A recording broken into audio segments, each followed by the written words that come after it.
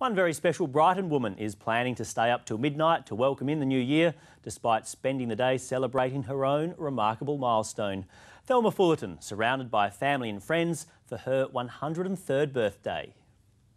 Forget New Year's, this is a moment only a small few will ever celebrate. Happy birthday to you. Brighton's Thelma Fulton celebrating her 103rd birthday. My birthday party was the age of 70.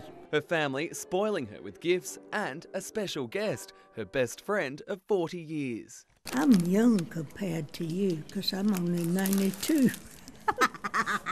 To have a birthday this far in life is wonderful. And she still got it upstairs. She has a very good memory, and she has a better memory than I'd have.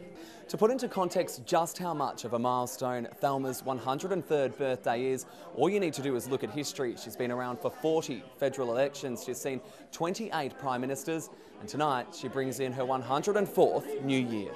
And she plans on celebrating that too, staying up for the midnight countdown. I would love to, but my carer might want to go to bed a bit before that time.